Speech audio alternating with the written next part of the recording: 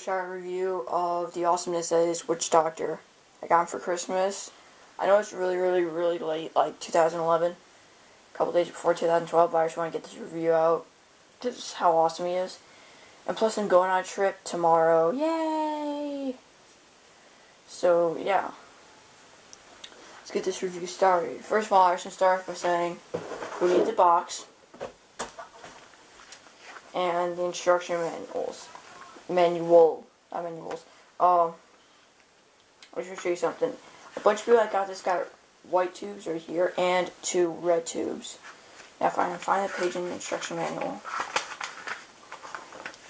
And I have 331 pieces, just like everyone else. I have nowhere in here to say I'm supposed to have red tubes, and my set never came with red tubes. So whoever got that is lucky, or I'm just unlucky. So let's get into the review. Witch Doctor. I love his color scheme: white, red, and black. I think the black was probably unintentional, but whatever. Pretty awesome. Now everyone knows who Witch Doctor is. He's like the main big bad guy of Savage Plane. He mind controlled all the animals with his staff. I just want to get into features. So he has his gun. I don't know if there's a specific name, but it's just a Thornax shooter with a Zamor sphere. Probably pronounced that wrong, but in it. It's just a Stormer 2.0 thing, but with a Zamor sphere and a Thornax launcher and some claws. And if you want him to have 2 hands because he has no hand, I figured this out. Just put the ball down. If you turn, look, this is how he normally holds it. Put this like here, turn around, turn like this, or this. He has a giant claw. How awesome does that look? He has a giant claw. Yeah. I don't think he has any other features besides that. He has 39 of these red socket ball joints. Like, trust me, if you want some just plain ball joints, nothing else, this is the set that you want to get. Here is his mind control staff, which I don't know why Lego in the instructions say put them on like this. Like, put them on sideways. Once you want them to have it like this, by like building this set the way it is. Like the way the instructions intended, so, you know. And in the cartoon, this was like this much bigger. I don't know why they made it smaller in the set. Or at least I don't know why they made it bigger in the show. But yeah. And he has a weird thing going on, like he has weird legs where they come down, back, down, and then feet. It's kind of weird. It's cool at the same time. I also think that he's the biggest Hero Factory Titan so far. Because he's the most expensive. Probably has the most parts.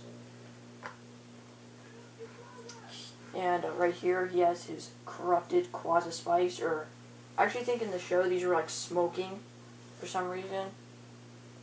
And there's also corrupted Quasi Spikes on his staff. And there's also the same exact mask that's on him. The skull. I've always wanted to make a hero with that skull. The hero would look awesome. He's got like these cool looking like bone things. They look like some sort of like tails, like tail bones. They're really cool. He's got a white stringer / next paw type of piece. He's also got some. He's got a lot of these little body parts and a lot of these little Stormer 2.0 shooters. Like right here on his foot, he has one. And if you're getting this expecting different sized armor, well, he only comes with the number 5 armor piece. See, like, let me adjust my camera. Yeah, you're not going to be able to see it, but it says number 5 in there. So, posability. Ball joint here, here, here. When this gun, these little blades right here get in the way. Here, and at his hand. And same with the other arm. Just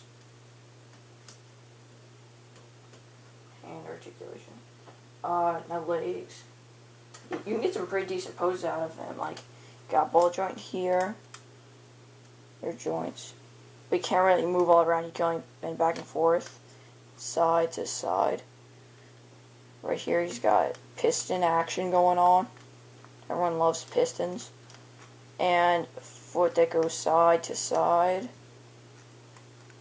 back and forth. I'm going to show you what the other leg looks like. It's the exact same thing. And one other thing I didn't get. They want you to have this bar right here. Okay, what's this part for? I thought you'd be able to like break this off and connect it here as like a holster, but no. Yeah, since this is a review, I have to rate him. So I would rate him a good 8.9 because he's just awesome. Just from the back, I won't display him. It's all bare right here. But yeah, I really suggest getting him. You're probably going to see him on clearance once in a while since he did come out like last year.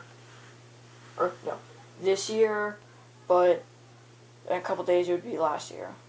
Well, you get the point. Anyway, this has been the Brickshot review. Yeah.